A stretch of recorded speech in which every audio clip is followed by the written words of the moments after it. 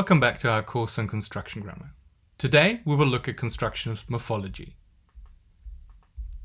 Remember that constructions are form and meaning pairings, and that all levels of description involve form meaning pairs. The knowledge of language, consequently, is the network of these constructions and is known as the constructicon. Today we will take a first look at constructionist approaches to morphology. In particular, we will look at derivation, compounding, and conversion. Just a quick revision. Remember the difference between rules and constructional schemas. Classically, things like untrue, unfriendly, unhappy, so not true, not friendly, and not happy, were seen from a rule-based approach as an input-output phenomenon. The input is morphemes, un, attached to an adjective, and that gives you an output, unadjective. Constructionist approaches, in particular usage-based ones, differ from this. They adopt a schema approach. So we are exposed to words like true, friendly, and happy, and because of this, create an abstract schema for adjectives in that they denote properties. Similarly, if you hear untrue, unfriendly, and unhappy, you will be able to generalize to a schema that starts with un on the formal level, then has a slot for an adjective, and means not the property denoted by the adjective. The relationship between these two schemas is bidirectional, so not like the input-output error, which only goes from input to output. And that helps us explain situations where we get a new instance that matches the unadjective constructions, such as ungucci, and we can then correspondingly create Gucci as an adjective. So we can go from the output to the input as well in this approach. This works particularly well in situations where we don't seem to have an input. So attract, attraction, attractive, suggest, suggestions, suggestive, and prohibit, prohibition, prohibitive all seem to fit an input-output kind of approach. But illusion and elusive exist, and they pattern with attraction, suggestion, prohibition, and attractive, suggestive, and prohibitive, but there is no verb, eluse. So instead of assuming that the verb is always the input for the noun and the adjective in these cases, we adopt a taxonomic approach that uses schemas.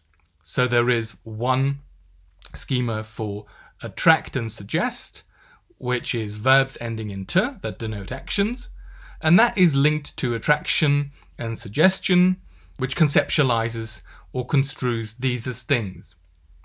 Finally, there is a schema for the property, which ends in -tive. Traditionally, cases such as these are known as derivation. So you've got a morpheme un, iv, and shun that is bound because it always needs to attach to a free morpheme, and it's lexical because it creates new words. So whenever a bound and a free morpheme are combined as an un and happy, this is called derivation. Now we've already seen that from a constructionist morphology perspective, this is actually not just a small little morpheme, but a partly fixed and schematic construction, unadjective, which is the meaning of not the property denoted by the adjective.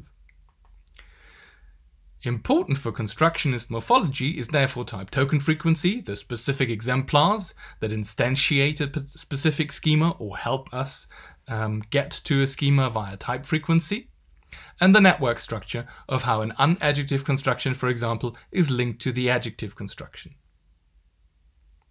Let's look at two more productive word formation processes of English and see how we can capture them with a constructionist approach. The second one is compounding. So steamboat consists of steam and boat, and both steam and boat are existing words, so they are called free morphemes.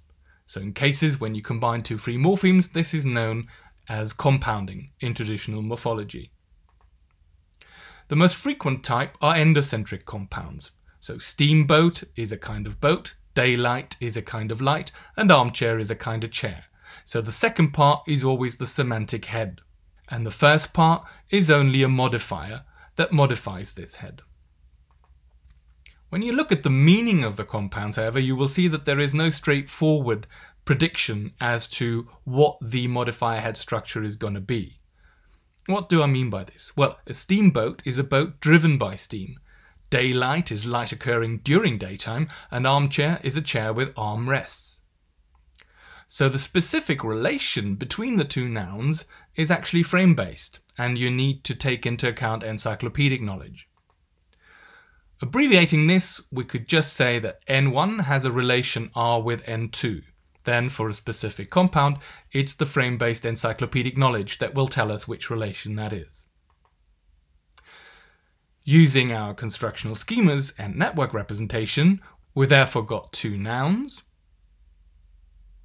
and these are linked to an endocentric noun-noun compound construction. On the phonology level, this compound construction has initial stress on the first element. Morphosyntactically, we know that it combines two nouns and itself is a noun.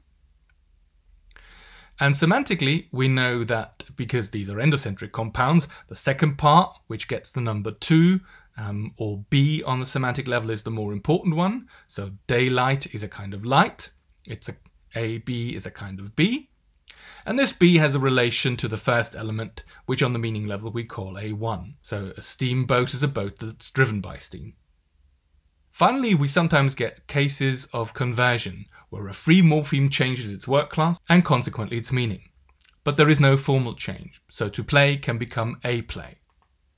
The process of conversion happens, for example, with nouns to verbs, and in English it's a quite frequent process. So a bottle can become to bottle someone, a bridge can become to bridge a gap, and a stage can become to stage a play. Again, the meaning is frame-based and encyclopedic in its interpretation, so it can have completely different meanings.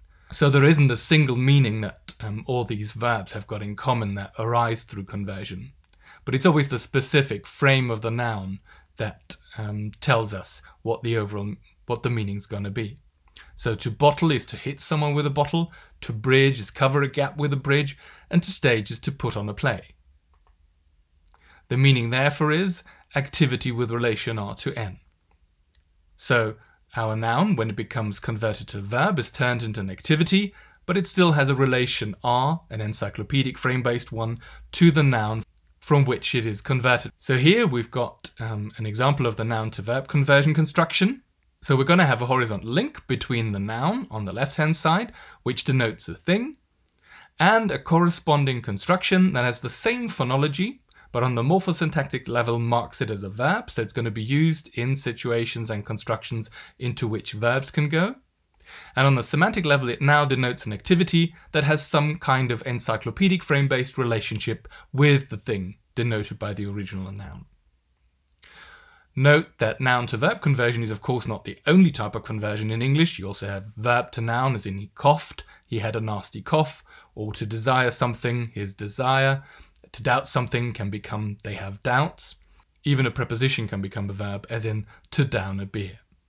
So there will have to be more constructions that cover these types of conversion processes. Summing up our first look at constructionist morphology. Constructionist morphology is not rule-based, it is schema-based, or in other words, output-based. This calls into question, of course, the definition of morphemes as the smallest units that carry meaning, because we don't really deal with morphemes anymore, but instead have schemas which are partly fixed and partly flexible.